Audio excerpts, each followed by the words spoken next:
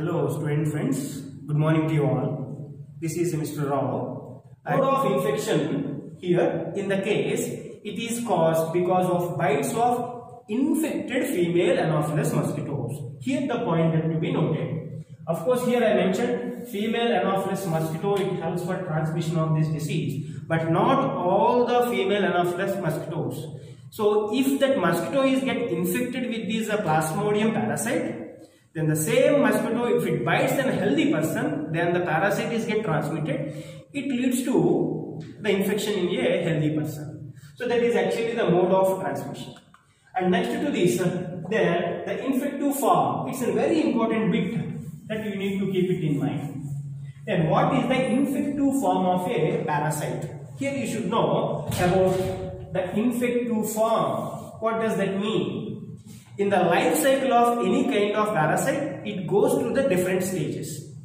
So the infective form is a stage at which the parasite it enters into the host body in its life cycle is known as its infective form. So here the sporozoite is a stage of this malarial parasite here life cycle at which it enters into the human body.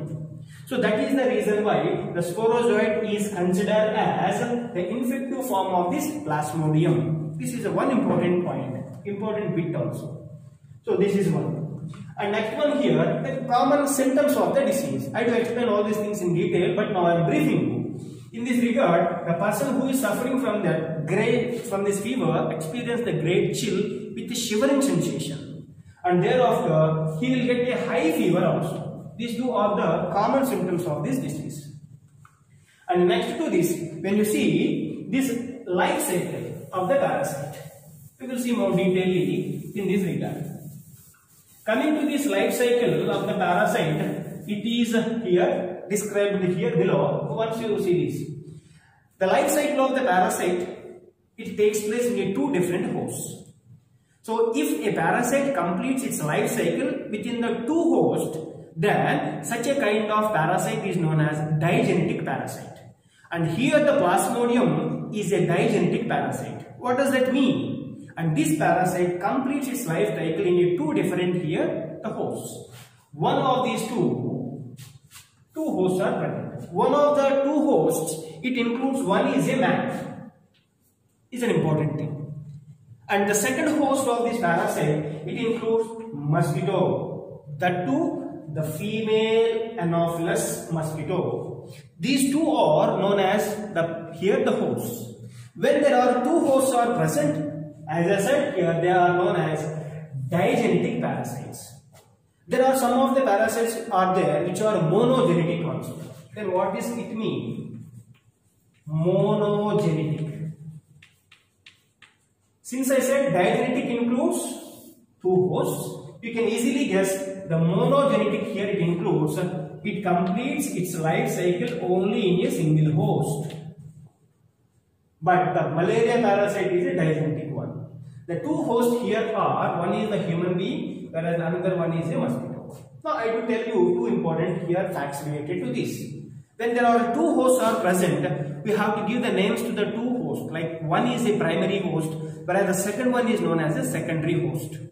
Here the point is, in case of malarial fever, always the female Anopheles mosquito actually is the primary host. This is primary host.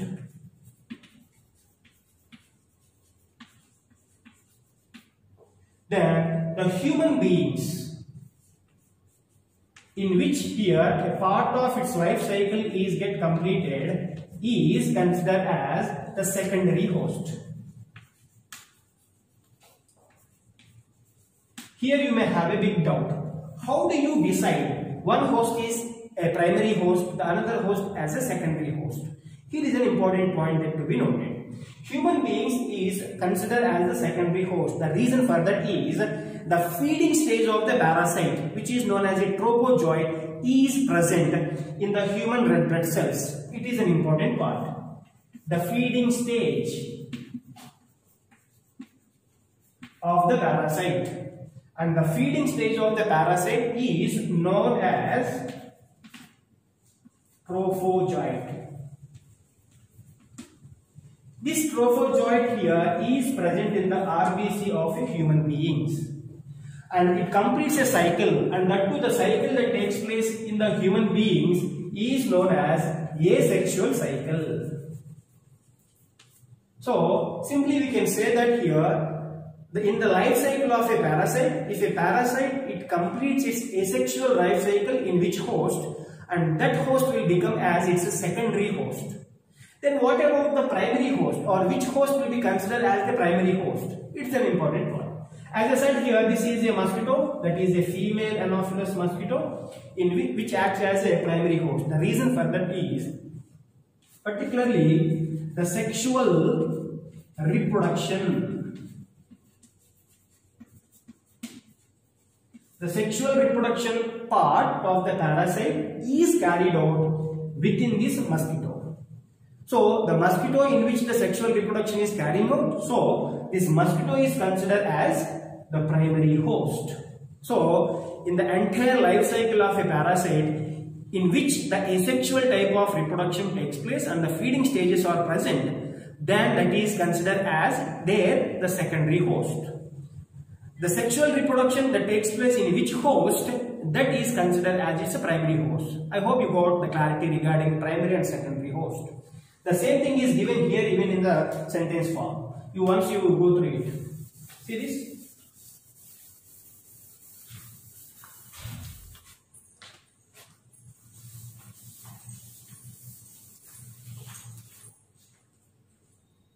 The human being is considered as the secondary host. The reason for that is the feeding stage, which is known as a trophozoite. Technically, it takes place in the RBC of the human beings. That is the reason why this is the human being considered as the secondary host. Whereas the primary host, the mosquito, is known as the primary host. It is the primary host. The reason for that is the sexual reproduction phase of the parasite is taking place in the gut. Gut in the sense, the alimentary canal of the digestive system is known as a gut. In the gut of the mosquito it takes place. That is the reason why the female Anopheles mosquito is considered as the primary host. Let us see some more information regarding this one. Then coming to the life cycle. The life cycle of this parasite, it completes in two different phases. One is known as the asexual reproduction, whereas the second stage is known as the sexual reproduction. And these two types of the reproductive phases takes place in two different hosts. And if you see, the first one, it takes place in the human beings. That is asexual reproduction. That is the reason why I said the human beings they are considered as the secondary hosts. Technically, the asexual reproduction that takes place in the human beings is known as schizogony, is an important part. And whereas the second phase of the life cycle of this parasite, it takes place in a female Anopheles mosquito. And that we call it as the sexual reproduction. Takes place in mosquito. Since it is a sexual reproduction, so that we consider it as the primary host. When you see each phase have got even the substages also. Let us see about them. Coming to here, this asexual reproduction takes place in a human beings, which is technically known as the schizogony, has got three different steps or stages. First one it includes, it is known as a hepatic schizogony. Hepatocytes might be heard about. The liver cells are known as hepatocytes. Since the cyclic processes takes place in the liver, particularly the hepatocytes, this is known as hepatic schizogony. And that too it takes place in liver, is one part. In a schizogony takes place in the human beings. Whereas the second one is known as erythrocytic schizogony. Erythrocytic schizogony. This erythrocytic schizogony particularly related to the red blood cells, erythrocytes. And it exclusively carried out within the red blood cells or erythrocytes, so that we call it as erythrocytic schizogony. Whereas the third part includes gametogony. And here the gametes or gamete mother cells are get produced during this process. Even it takes place in the human beings itself. and that is the third stage. These three stages includes here in a schizogony part. When you see this hepatic schizogony, even it has got the two important subphases in this regard. And see this one, it includes, one is the pre-erythrocytic cycle. The hepatic schizogony is divided into two substages. One is known as pre, means before the erythrocytic cycle. So this is a one which actually takes place before the commencement of this erythrocytic schizogony. That is the reason why we call it as pre-erythrocytic cycle. Whereas the second part of this hepatic schizogony, it includes exoerythrocytic cycle. You know, endo and exo means outside. So next to this pre-erythrocytic cycle, outside the red blood cells, again in the liver cells, this cyclic reactions takes place. So it is known as exoerythrocytic cycle. All these are the different stages that takes place in the human beings particularly. Right, coming to the here sexual reproduction, it includes again two important steps. And this sexual reproduction takes place exclusively in a female Anopheles mosquito. And it includes two important things. One, it includes here a sexual cycle, it takes place. And as I said, at the end of here, this schizogony, gamete mother cells will be get produced. And here they do require a low temperature. Since the human body temperature is high, they cannot continue thereafter. So that they will get shift over to another host where the low temperature is maintained. That is nothing but here the mosquito. So these gamete mother cells are get enter into the female here Anopheles mosquito body, particularly its digestive system, so that it produces the gametes. And these gametes involves in the fission, so it is related to the sexual cycle. The sexual cycle within the mosquito is followed by this sporogony. This sporogony is actually the asexual here cycle, in which actually infective stage of the parasite is get produced. That I said already, sporozoid. As a result of this sporogony, sporozoids are get produced. About all these here stages, I will explain in a detailed way. So coming to the next part. So this is actually the diagram that represents the life cycle of the entire parasite. And this diagram is given in your NCERT textbook, and different board examinations, different types of diagrams are represented. But here I am going with the diagram from the NCERT textbook. As I said here, it has got the two important phases. One here, it takes place within the human beings, that you can see. It takes place in human beings. So this we can consider as here asexual. Here mode of reproduction. Once the parasite it bites, or once the here mosquito it bites a healthy person, it releases the infective stage of this parasite into our bloodstream along with its saliva. That infective stage is known as a sporozoid. Here it enters, and this sporozoid it remains in our blood for about half an hour. Thereafter, it reaches to our liver and it starts its hepatic schizogony. So the infective stage, one here, see this in the diagram, you can clearly observe the mosquito when it bites, then it releases the sporozoids. These sporozoids get enter into the liver and it initiates or triggers the hepatic schizogony. That followed by here erythrocytic cycle, thereafter gametohergony, all these things it takes place. And next here, in the same way, it produces the gamete mother cells like male and here female. When the infected person is here bitten by any female Anopheles mosquito and sucks his blood, along with your blood, these are here the stages of the parasite, it enter into the bloodstream. Then, sorry, the mosquito body, again here see this, they do get enter into this mosquito body, and again it starts the sexual phase within the mosquito, which includes the female gamete as well as here it is the male gamete. And it here finally leads to the another stage which is known as the sporogony. So I am briefing you the entire life cycle now. I do give a detailed information regarding this one. So this is here the total diagram representing the entire life cycle of this parasite. Detailedly I will explain about each stage in a detailed way. Right. Coming to the next one, here in human beings, as I said, the Plasmodium here it enter into the human bloodstream in the form of a particular stage, which is known as the infective stage, and the infective stage name is the sporozoite. I said already this point, which is an important part. The sporozoite, when here, almost all when it bites, near about 2000 number of sporozoites are get enter into the human bloodstream. And as I said here already, it remains in its here body in our bloodstream for about half an hour.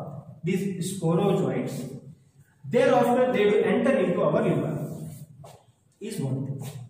Now, here actually the life cycle it starts. That is hepatic, schizophrenia and all the things. So before I explain all the stages of this life cycle in a detailed way, I'd like to give you the detailed here structure of this sporozoite, which is known as the ultrastructure of the sporozoite. Right? Let us see now here the diagram in detail.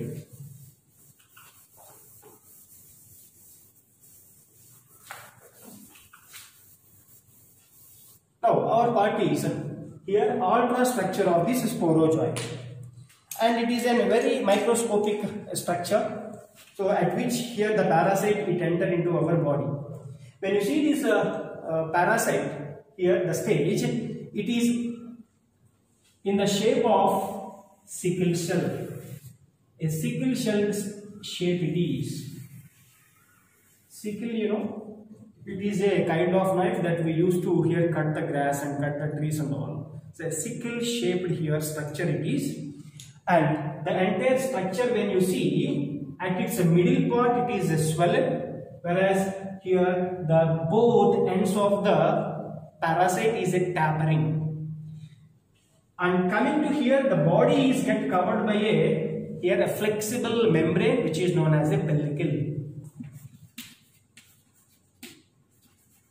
Pellicle is a flexible here membrane which covers the entire body of this. And internally it is get covered by here the cytoplasm. Cytoplasm is present within the body. Is one. An interesting point when you see the pellicle all along with its length has got a microtubules. Microtubules are present throughout the length of this parasite. These are called microtubules. Then, what is the function of these microtubules? These microtubules helps for wriggling movement of this parasite. Wriggling movement in the sense, when you are here screw in the wood, generally how the screw it rotates or how it moves into the wood, and such a kind of twisted movement is known as a wriggling movement. For the wriggling movement of this sporozoite, the responsible structure here are microtubules. It helps for this sporozoite to penetrate into the hepatocytes or liver cells. That is an important part of from this side. Right. At its center, there you can see a nucleus is present. So a single nucleus is present within this, which is covered by a nuclear membrane. You can see this nucleus. And when you see its length, the length of this one is almost all here 15 microns. Its length. Whereas the width of this here, the sporozoite is here 1 micron. Is the width of this one. Whereas the length is almost all 15 microns in its length. When you see at its extreme anterior end, there you can see a depression, a cup-like depression is present. This is a cup-like depression. This cup-like depression is known as here apical cup. Apical cup it is. Into which actually two important here secretory granules. Two important here secretory organelles are get opens. These two are known as secretory organelles. They are all present. Then what is the function of these secretory organelles? These secretory organelles secretes here cytolytic enzymes. Cytolytic enzymes are released from these two secretory granules, organelles. How many are there? Two in their number. And this is released into this apical cup. This cytolytic, cyto represents cell, lytic means breaks down. These enzymes act on the plasma membrane of liver cell or hepatocytes and breaks them down so that it is easy to this parasite to enter into the liver cells or hepatocytes. Further, the secretory organelles here releases the cytolytic enzyme that helps to them. And next to that, along with that, it has got some more important, even the organelles also. Within this parasite, you can see the Golgi complex or Golgi body is also present. This is we call as Golgi body or complex. So more detailedly in the first PU, you do study about this important here cell organelle in a cell biology. And along with that, you can see within this, then another important cell organelle also, which we call it as mitochondria. You know very well about this one, which is known as the powerhouse of the cell, and in which actually the respiration is carried out, resulting of which the energy is produced. The energy is taken up by this here the parasite and make use for its daily activities. It is known as mitochondria. And along with that, endoplasmic reticulum here. Endoplasmic reticulum is also present. This is what we call is ERs, the abbreviated form. Endoplasmic reticulum is also present. And one more interesting thing, within this actually you can find out some more here tubules also present. These are known as convoluted tubules. Some more tubules are there. These are known as convoluted tubules, whereas the functions of these convoluted tubules are unknown. We don't know exactly what is the function of this convoluted tube. So this is totally the ultrastructure of the sporozoid, which is an infective stage of this here the parasite. So I will give you the same detailed information here in this regard detail. So it's an ultrastructure of the sporozoid. You can see was studied by a scientist, and name of the scientist who studied this ultrastructure is Gandham, is the name of the scientist.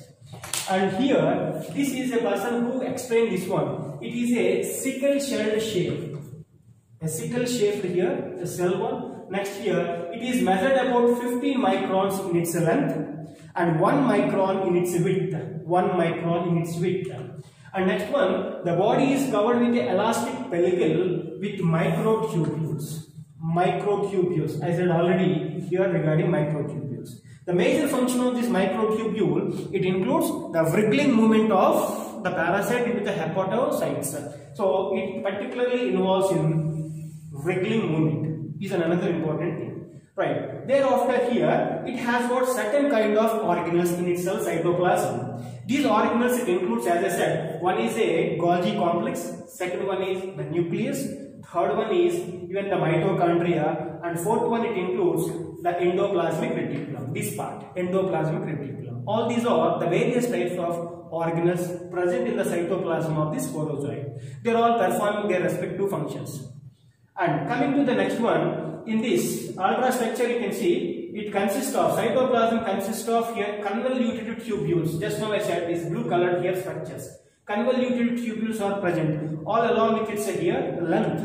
And but thing is, the convoluted tubules functions are not known to us. They are here not known to anyone, unknown to us. Is one thing. So it consists of the apical cup. Here at its anterior end, the apical cup is present, into which actually here a cup-like depression disease, and into which here the two secretory organelles they do get open and the releases the cytolytic enzymes. See, this consists of pair of secretory organelles also. These are called the secretory organelles, and these secretory organelles releases here, very important point, cytolytic enzymes. See this? They do releases the cytolytic enzymes. These cytolytic enzymes helps for penetrating into actually liver cells. For penetration of these here the sporozoites into the liver cells, the cytolytic enzyme that helps to them. This is all about the ultrastructure of this sporozoite and the different kind of parts and their functions within the sporozoite. So in the upcoming lesson, I do explain in a detailed way the different stages that includes in the life cycle of the parasite. Till that time, enjoy this lesson. Hope you all enjoying it. Thank you all.